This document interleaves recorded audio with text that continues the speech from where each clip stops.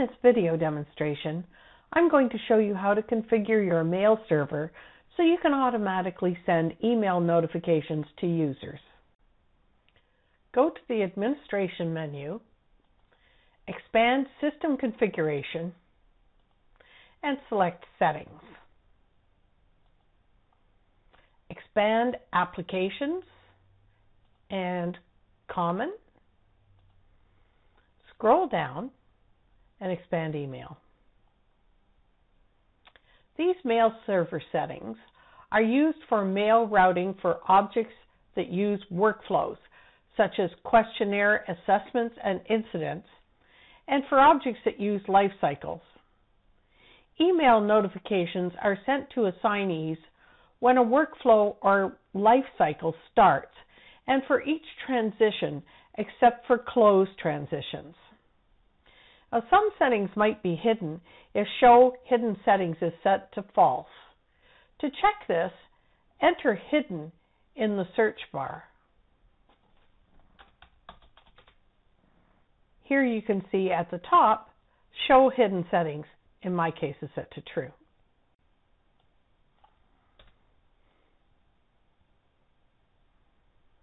The Mail From address is used as a sender address for emails generated by workflows. You can see the default is do not reply at openpages.com. You'll want to change that, but I'm just going to leave it for this demonstration. For emails generated by lifecycle triggers, the sender address is specified in the trigger.xml file. The default is the same as shown here. You can set Mail From name as the sender name. I'm going to enter Open Pages.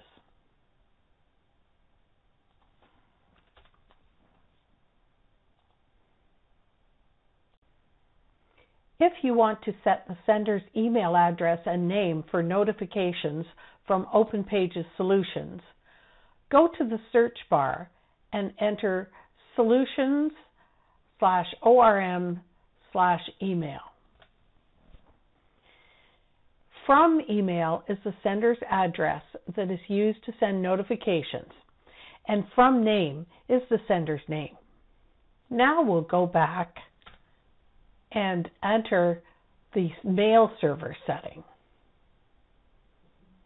Here you configure your mail server so that you can automatically send email notifications to users from your JSP-based reports or the Notification Manager utility.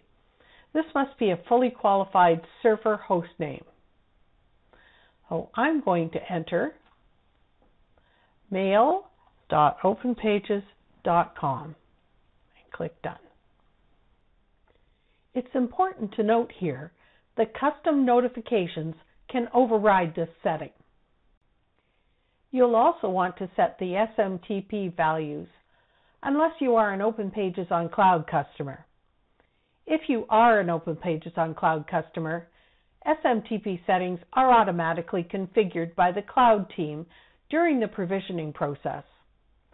Please check with the Cloud team before changing the SMTP settings to avoid any failures with your email notifications. I'm going to set my SMTP values. First, I'll enter the port number 465 for my service in SMTP port.